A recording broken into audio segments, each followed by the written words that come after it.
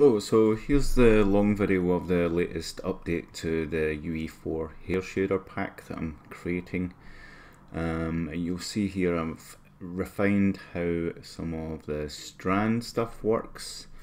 Yeah, I've added a few extra components that help control the anisotropy.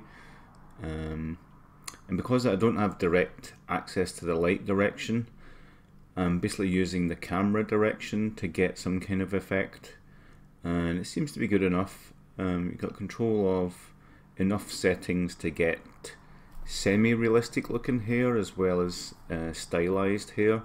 So you'll see some of the hair looks a bit more cartoony than others, and this one's kind of geared a little bit more realistically, this blonde hair here. You can see you've got control of the root, the tip, and the two-tone overall. I've added some, basically adding an anisotropy into the colour and as an emissive map, but you have full control of that, and it's not too overpowering. You've got full control of how strong it is, so it's not like it's going to be glowing in the dark or anything like that. And you can be as subtle as you want with it. So you can see I'm kind of emphasizing some areas probably more so than you would see in real life, really just to extenuate what you can control, because the video will lose some quality. So I'm boosting things just for really just for show. But I dare say there's some hairs that are like this. So there's two anisotropies. There's the top one, which is anisotropic bend, and what that does is just shifts the green channel of the normal map, plus adds in a few things, so you've got control of like frizz on top of that. And then there's light aniso, I call it. So that's like it's kind of like using matte cap in ZBrush, for example. So it's using like a fake light to get a sense of extra light, and it seems to work well. I use the camera position to help offset it, and you've got control of where it's positioned and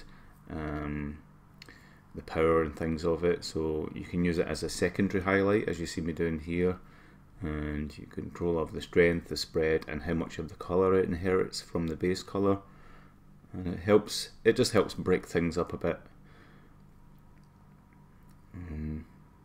Some of the hair was looking a bit odd with just the anisotropic bend was making it look kind of weird and metallic. It was getting too much of the colour coming through, so I've kind of toned that down inside the shader and brought in the other effect, and you see me controlling it here. Plus you've got the regular gloss, shininess level, and specularity, so there's those kind of controls. The shader's two-sided, and it uses alpha to coverage, like a dithered alpha, and when Unreal does its post-process in real time, it kind of helps get rid of the noise, which is quite nice. Now this hair wig that I've created is basically my first attempt at doing hair, so it's not great. It looks fine for demo purposes, but it's not great to use. It's missing quite a lot of like flyaway hairs that I just never got around to adding, and the hair strands that I'd created weren't too they didn't vary enough, so I had too many hair strands the same, and then I had some that were like very few, and I was hoping that'd be enough. You can see the single flyaway hair in the front, just in front of the group there, and even though that's the kind of thing it can produce, I never added it near enough as I see in real life, because when you're making things like this, you start to study people's hair quite often, and you see so many flyaway hairs that really sells. But if you're doing stylized hair like this, then it's good to break up the direction of the hair. Like most people do hair and it all goes in one uniform direction, Well, in reality, hair doesn't do that. You often see people, they'll, especially girls with long hair, you'll see them fixing their hair over, and it'll go over other bits and it'll overlap, kind of like it'll be multi-layered. So it's just a case of layering it up when you're making it.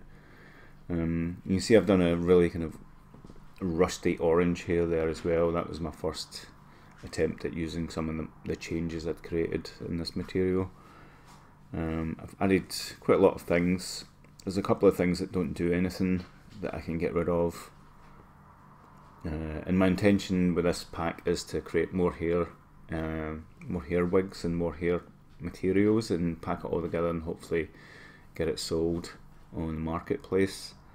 And I might write some other blueprint stuff to help you fit the wigs to different head types, so that you can maybe like an FFD deformer, fast form deformer, freeform deformer, get it to fit a head. So you can see here there's a kind of secondary blue area, and that was one of the issues I was having, but I can see that that's now down to the colour itself. The colour gets too strong, then it will come up with that little defect.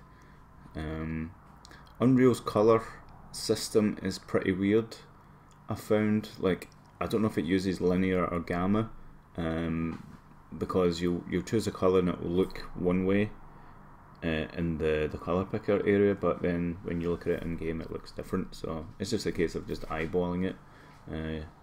You know, just kind of unpredictable, and partly because of the shader does do a little bit of mixing itself. It will mix between the colour and the colour that it's created and things like that. But that's pretty much it. So if you like this this hair shader and you want to use it, it's available on Itch and on Gumroad.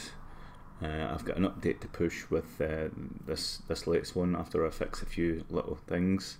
But if you buy it, you'll get the free updates anyway, so it's worthwhile getting and trying it out. Plus you'll get the hair strand designer for making hair strands without having to use like XGen or ZBrush or 3ds Max hair and fur. You don't have to use any of those.